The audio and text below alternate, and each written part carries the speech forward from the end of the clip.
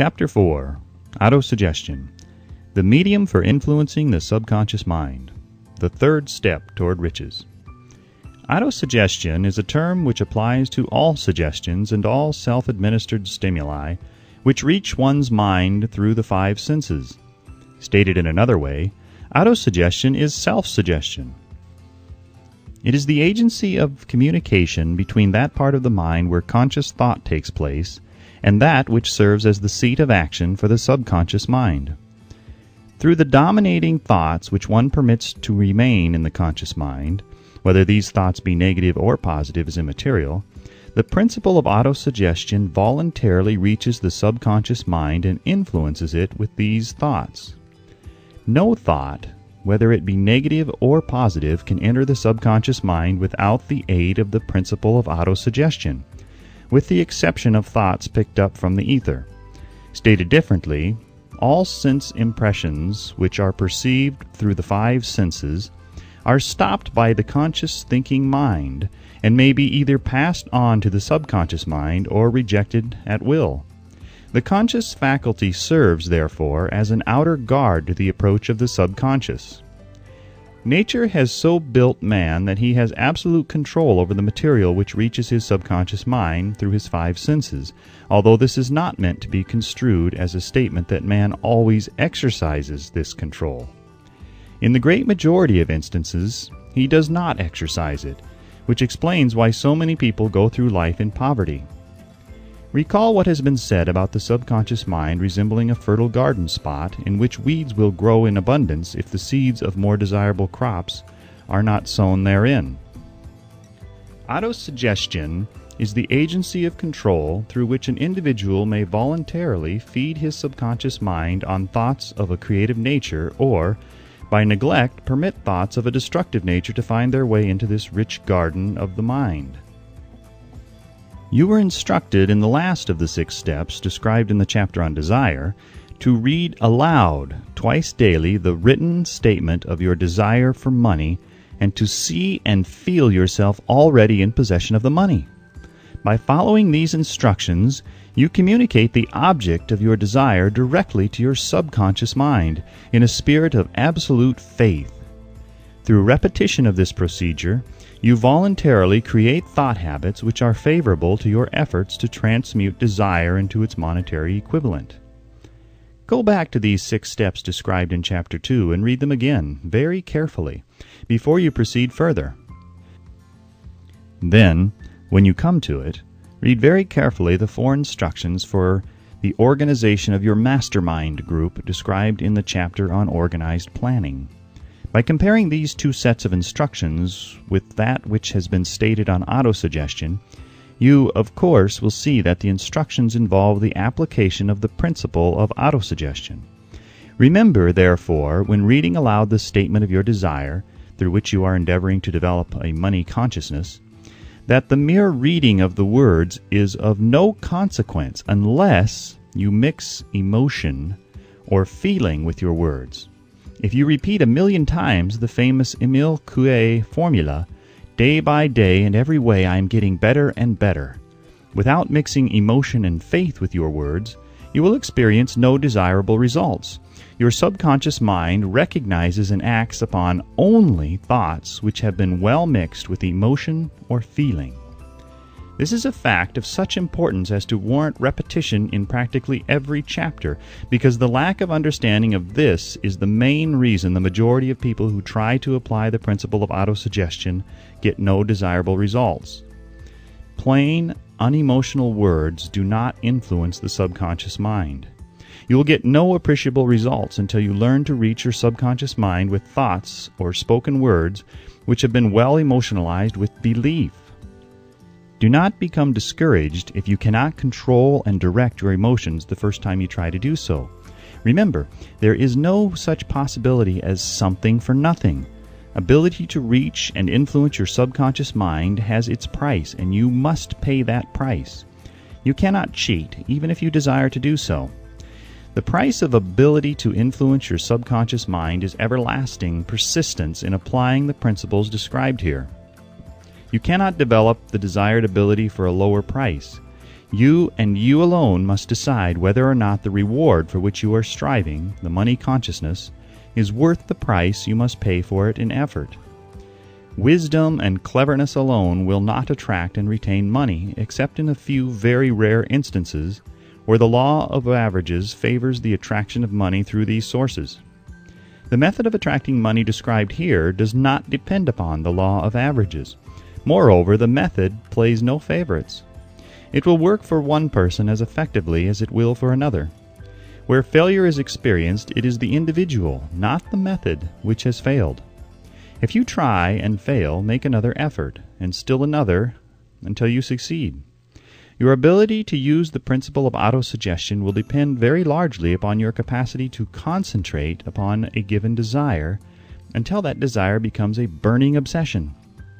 When you begin to carry out the instructions in connection with the 6 steps described in the 2nd chapter, it will be necessary for you to make use of the principle of concentration. Let us here offer suggestions for the effective use of concentration. When you begin to carry out the first of the 6 steps, which instructs you to fix in your own mind the exact amount of money you desire, hold your thoughts on that amount of money by concentration or fixation of attention, with your eyes closed until you can actually see the physical appearance of the money. Do this at least once each day. As you go through these exercises, follow the instructions given in the chapter on faith and see yourself actually in possession of the money. Here is a most significant fact. The subconscious mind takes any orders given it in a spirit of absolute faith and acts upon those orders, although the orders often have to be presented over and over again through repetition before they are interpreted by the subconscious mind. Following the preceding statement, consider the possibility of playing a perfectly legitimate trick on your subconscious mind by making it believe, because you believe it, that you must have the amount of money you are visualizing, that this money is already awaiting your claim, that the subconscious mind must hand over to you practical plans for acquiring the money which is yours. Hand over the thought suggested in the preceding paragraph to your imagination and see what your imagination can or will do to create practical plans for the accumulation of money through transmutation of your desire.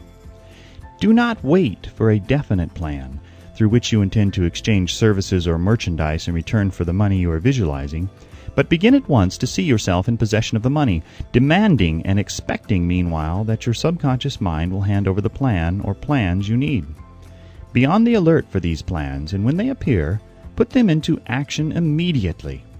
When the plans appear, they will probably flash into your mind through the 6th sense in the form of an inspiration. This inspiration may be considered a direct telegram or message from the infinite intelligence. Treat it with respect and act upon it as soon as you receive it. Failure to do this will be fatal to your success. In the 4th of the 6 steps, you are instructed to create a definite plan for carrying out your desire and begin at once to put this plan into action. You should follow this instruction in the manner described in the preceding paragraph. Do not trust to your reason when creating your plan for accumulating money through the transmutation of desire. Your reason is faulty. Moreover, your reasoning faculty may be lazy, and if you depend entirely upon it to serve you, it may disappoint you. When visualizing the money you intend to accumulate with closed eyes, see yourself rendering the service or delivering the merchandise you intend to give in return for this money. This is important. The fact that you are reading this book is an indication that you earnestly seek knowledge. It is also an indication that you are a student of this subject. If you are only a student, there is a chance that you may learn much that you did not know, but will learn only by assuming an attitude of humility. If you choose to follow some of the instructions but neglect or refuse to follow others, you will fail. To get satisfactory results, you must follow all instructions in a spirit of faith. The instructions given in connection with the 6 steps in the 2nd chapter will now be summarized and blended with the principles covered by this chapter as follows. First, go into some quiet spot, preferably in bed at night, where you will not be disturbed or interrupted. Close your eyes and repeat aloud, so you may hear your own words, the written statement of the amount of money you intend to accumulate, the time limit for its accumulation, and a description of the service or merchandise you intend to give in return for the money. As you carry out these instructions, see yourself already in possession of the money. For example, suppose that you intend to accumulate $50,000 by the 1st of January. 5 years hence, that you intend to give personal services in return for the money in the capacity of a salesman. Your written statement of your purpose should be similar to the following. By the 1st day of January 2000 blank, I will have in my possession $50,000 which will come to me in various amounts from time to time during the interim. In return for this money, I will give the most efficient service of which I am capable, rendering the fullest possible quantity and the best possible quality of service in the capacity of a salesman of, describe the service or merchandise you intend to sell. I believe that I will have this money in my possession. My faith is so strong that I can now see this money before my eyes. I can touch it with my hands. It is now awaiting transfer to me at the time and in the proportion that I deliver the service I intend to render in return for it. I am awaiting a plan by which to accumulate this money, and I will follow that plan when it is received. Second, repeat this program night and morning until you can see, in your imagination, the money that you intend to accumulate. Third, place a written copy of your statement where you can see it night and morning and read it just before retiring and upon arising until it has been memorized. Remember, as you carry out these instructions, that you are applying the principle of auto-suggestion for the purpose of giving orders to your subconscious mind. Remember also that your subconscious mind will act only upon instructions which are emotionalized and handed over to it with feeling. Faith is the strongest and most productive of the emotions. Follow the instructions given in the chapter on faith. These instructions may, at first, seem abstract. Do not let this disturb you. Follow the instructions, no matter how abstract or impractical they may at first appear to be. The time will soon come, if you do as you have been instructed, in spirit as well as in act, when a whole new universe of power will unfold to you. Skepticism in connection with all new ideas is characteristic of all human beings. But if you follow the instructions outlined, your skepticism will soon be replaced by belief, and this, in turn, will soon become crystallized into absolute faith. Then you will have arrived at the point where you may truly say, I am the master of my fate. I am the captain of my soul. Many philosophers have made the statement that man is the master of his own earthly destiny, but most of them have failed to say why he is the master. The reason that man may be master of his own earthly status, and especially his financial status, is thoroughly explained in this chapter. Man may become the master of himself and of his environment because he has the power to influence his own subconscious mind, and through it gain the cooperation of infinite intelligence. You are now reading the chapter which represents the keystone to the arc of this philosophy. The instructions contained in this chapter must be understood and applied with persistence if you succeed in transmuting desire into money. The actual performance of transmuting desire into money involves the use of auto-suggestion as an agency by which one may reach and influence the subconscious mind. The other principles are simply tools with which to apply auto-suggestion. Keep this thought in mind, and you will at all times be conscious of the important part the principle of auto-suggestion is to play in your efforts to accumulate money through the methods described in this book. Carry out these instructions as though you were a small child. Inject into your efforts something of the faith of a child. The author has been most careful to see that no impractical instructions were included because of his sincere desire to be helpful. After you have read the entire book, come back to this chapter and follow in spirit and in action this instruction. Read the entire chapter aloud once every night until you become thoroughly convinced that the principle of autosuggestion is sound, that it will accomplish for you all that has been claimed for it. As you read, underscore with a pencil every sentence which impresses you favorably. Follow the foregoing instruction to the letter, and it will open the way for a complete understanding and mastery of the principles of success.